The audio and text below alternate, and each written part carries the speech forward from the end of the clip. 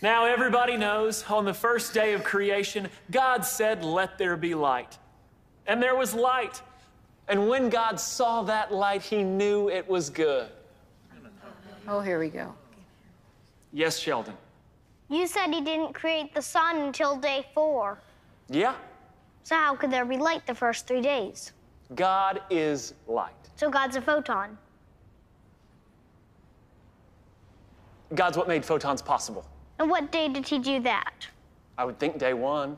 How could you I'll count grab my days? chest and keel over. Maybe we can get out of here. That's a terrible There was thing no to need to count the say. days because the first day had just begun.